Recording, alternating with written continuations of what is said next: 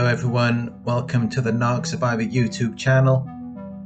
In this video, I'm going to be talking about the narcissist's biggest weaknesses. But before I begin, please give this video a thumbs up down below. It helps the YouTube algorithm to get this message out there. Narcissists like to act tough, as though they're inaccessible.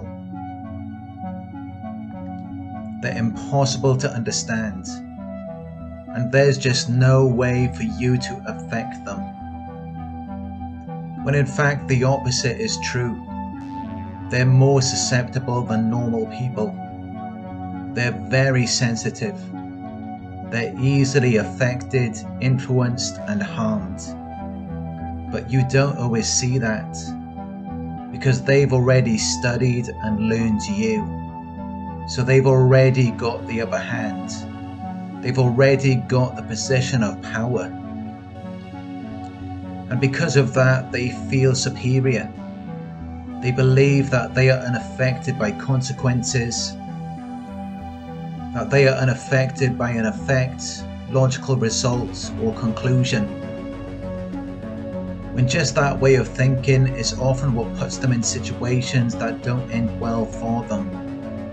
Because they're very reckless and impulsive. They're out of control. And whenever they're pursuing a relationship, they're always in a state of grandiosity. It's just to prove their desirability. So it has nothing to do with you. And yet they put in all of this energy just to end up cheating on you, or to end up sabotaging it in some way. Because while they may have already proven their desirability, they now have to prove to themselves that they can do whatever they want, and that they can outsmart you by cheating, because it validates them. It tells them that they're smart, because they managed to get one over on you, and you didn't even know about it, which tells them that they're above the standards of acceptable behavior, and they can still do what makes them feel better about themselves, at least until they get caught. But we often don't see what they're doing, or it doesn't make sense to us, because we're not looking at it the way that they're looking at it, while they're interpreting reality from a psychotic and warped state of mind. So to them, they've outsmarted you, and it makes perfect sense, because it validates their false self, which is this character that protects them from any slights or criticism, and this character is always in effect, which means that they have to be dependent on something outside of them at all times. They can never be independent, because their false self needs to be validated, which means that they require excessive attention, admiration, and praise. They can't live without it. And this is one of their main weaknesses, because anyone can come in and pretend to cooperate with them for the purpose of achieving their own goals and objectives, and the narcissist wouldn't even see it coming, because they don't see anything outside of themselves. All they see is what they're receiving, so it blinds them. It causes them to be easily convinced and persuaded, because they cannot resist compliments and praise. They can't live without it. Even though they may act powerful and superior, they're actually very gullible and naive, because they're only concerned about things that interest them. They just pretended to like what you like, but really they have no interest in it. They just used it to extract your energy and attention. But they take all of these chances because they really believe that they're never going to lose, and that they're never going to get caught.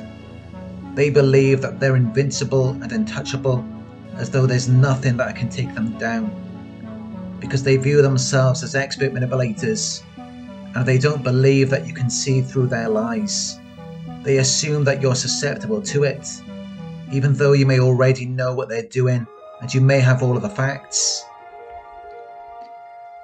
They just can't see things from your perspective because they're heavily dependent on their illusions, which they're using to distort your judgment.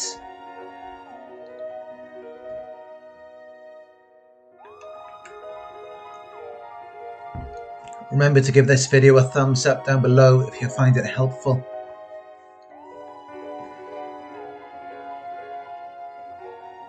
It only works for them if you're insecure or if you doubt yourself. That is when you will fall victim to the illusions that narcissists use to entrap their victims. Because then you will be reacting to the narcissist's false character.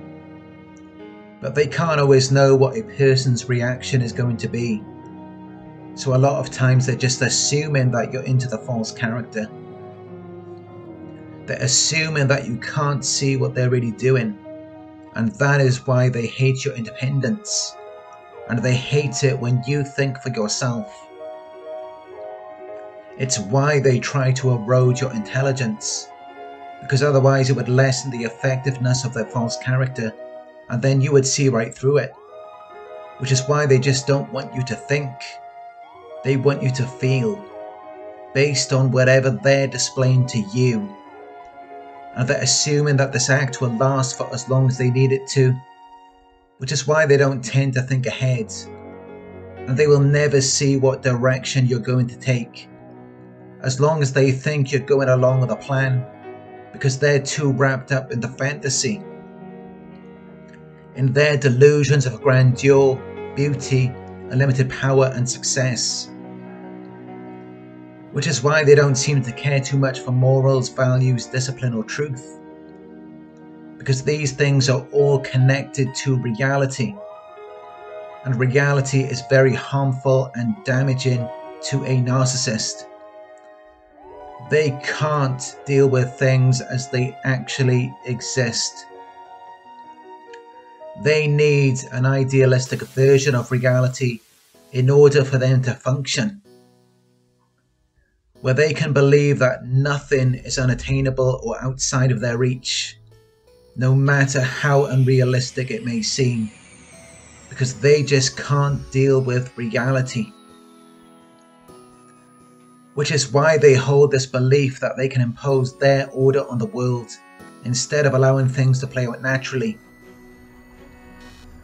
Because they can't deal with things as they actually are. They need the fantasy, which is why it's very easy to make them believe anything.